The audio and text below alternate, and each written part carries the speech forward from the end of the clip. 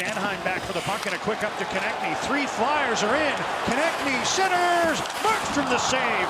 Able to get it with the right pad. Now they send one forward for Brandon Sutter. Out comes Hart for the puck. Clears it. Held in. Boeser hit the post. No, it's in. It's in. Pardon me. Brock Boeser scored from just inside the blue line with Hart caught out of the net. And the Canucks are on the board.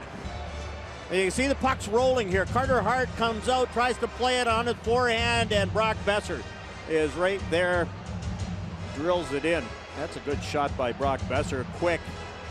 Gets it away.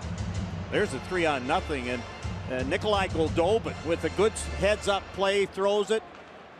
Brandon Sutter is enforcing Carter Hart, and Brock Boeser, the beneficiary of all that work.